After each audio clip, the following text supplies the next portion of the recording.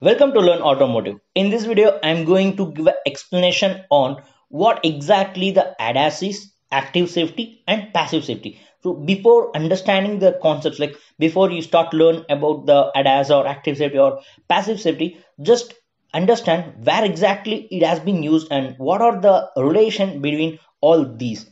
All right, so first let's start with, just assume this is a vehicle. Okay, just start with the vehicle. This is a car. This is a, so keep on moving. It's on normal driving.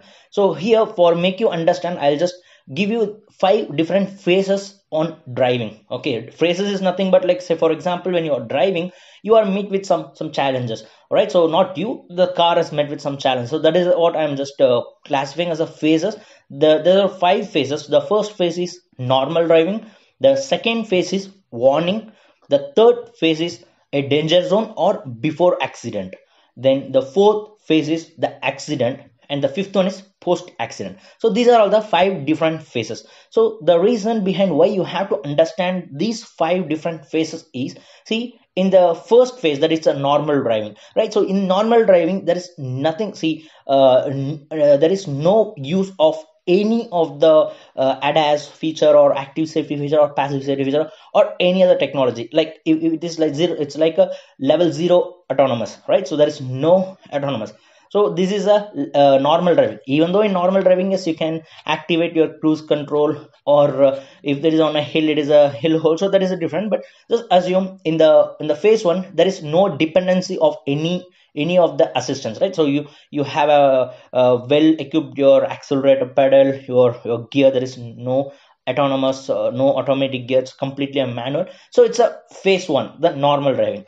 And the phase two is, see, the car is still moving, and the phase two is it's getting some warning. There is some indication. So there ADAS is comes into picture. In the phase two, the ADAS is being used. Say what kind of warning it may see. See, just we are telling simply the vehicle or the car. We just will give a name as ego car. Okay, so the name of this car is ego car, right? So it's not I'm not naming the car as a ego car. So the name, when you are start learn about the ADAS technology, so you have to assume the car is ego car, right? The car which has the technology has been exist, that is called a ego car or a ego vehicle, right? So the ego vehicle is going, and the ego vehicle has seen the particular, in the particular range, there is another vehicle. You can name it as a preceding vehicle, or you can name it as an obstacle vehicle, or you can name it as a, merging vehicle. Okay, so merging vehicle is something that is coming away from you. Okay, means there is a kind of T road, and if there is any car comes, so those we'll see later. Now you just assume the preceding to the ego vehicle, the vehicle is called obstacle vehicle. So the ego vehicle has finds there is the obstacle vehicle. So what it has to do, so the ACC, that is adaptive cruise control technology, will give the warning to the driver. So that is all about the phase 2. In phase 2, the driver will get some notification or some warning. So it may be the visual warning, or it may be the sound warning, that is a hearing aid, or it may be the haptic warning. So any of the warning may happens. So after these, what will happen, the phase 3, even though the driver is not ready to listen to the warning, or is not obeying the ADAS notification, what happens, the phase 3 comes into picture. That is, see, the ego vehicle is going near to the obstacle vehicle. So that is a danger zone, or the accident. There's a pre-accidental zone, right? So if the vehicle is going still further, the accident may happen. So that is all about the phase 3. In the phase 3, what happens is it's a danger zone. Okay, so in danger zone, what will happen is, see, in phase 2 we have the activation of the ADAS. Even in the phase 3, we have the ADAS activation. That is, it will give you more warnings, like the more sound, or the sound will the for every seconds there will be some 3 to 4 times the beep sound will comes, and it may disturbs the driver to slow down or something. These are all the things may happen. This is all about in the phase 3. All right, so again ADAS, so in ADAS has been existing in phase 2 as well as phase 3.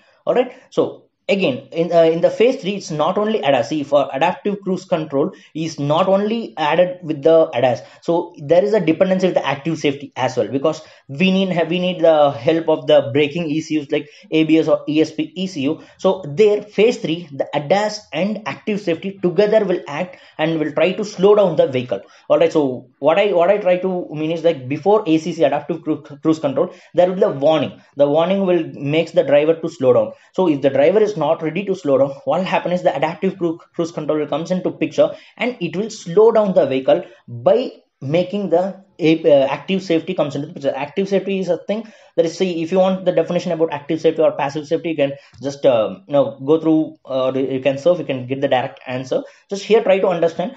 So in the phase 3, the active safety start to work, so it will slow down the vehicle. Okay, so in phase 2, completely ADAS.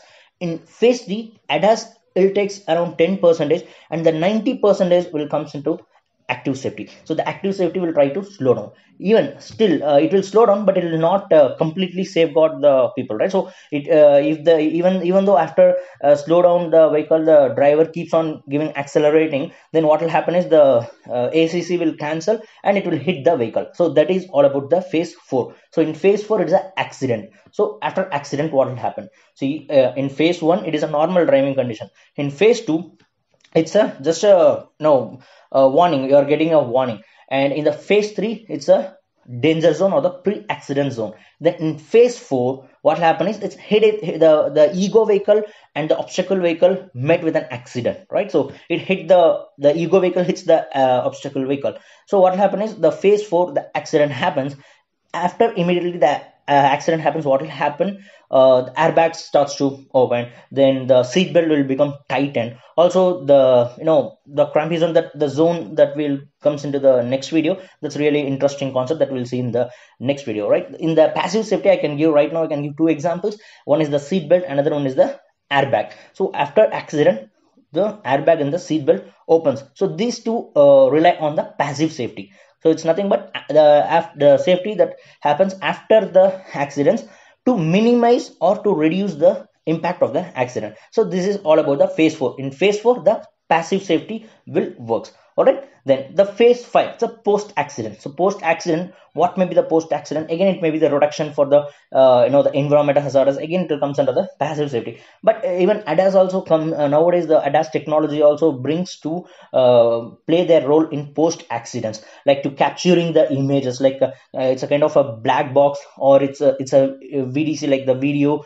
device recorder. So VDR, we have a different terminology with different OEMs. Okay, so you can just black box in the car. If you type or if you search black box in a car, you will get a number of things like VDR, video device recorder, or that is the sort I'm telling. So but the concept is, at the time of accident happens, what the camera, the black box camera will just will start to record the camera to check where exactly the problem happens, because to raise the insurance, or to if there is any legal cases to handle those, the videos will really helpful. So this is all about the post, that is the phase 5, post accidents, right? So there also passive safety is there. So passive safety is not to minimize, it's to record. That is the ADAS, that is a phase 5, ADAS is there. Then in the phase, at the time of accident, again the passive safety, that is phase 4. So I'll just give you very short recall. Okay, so because of so many the topics, it may get confused. Again, I'll just give you the very short summary about from the beginning. The phase 1 is a normal driving, so there nothing, no technologies. Phase 2, it's a warning. There is it's a ADAS. All right, so ADAS is giving you the warning. The phase 3 is ADAS more with active safety, or you can consider only the active safety. Okay, so the phase 3 is active safety. The phase 4 is accident zone, right? So there's a passive safety. And again, phase 5 is a advancement with ADAS, maybe with passive safety. All right, so this is all about the different phases of the driving. In these different phases, what is happening, all these technology. So now we can easily understand. So if you are working with ADAS, you can come to know you are working with the phase 2. If you working on the active safety, you are working with the phase 3, that is the before accident. Again, the phase 4 is passive safety. There the accident, after accident, or the time of accident. And the phase 5 is again the advancement with the ADAS and even the passive safety. And the next video I'll just go with the zones, a crumpy zone, that is that's you have to understand what exactly, because we have the intention, or we, if you just to see the crash test of the vehicle, you may think why the car's body is so weaker. So it's not weaker. The weaker the body is, the safer for the drivers and passengers. That's all about the next video. And yes, and that's all about this video. If you like this video, you can hit a like, and if you have any comments, you can leave, and we'll get back to you in the next video. Until then, bye, take care.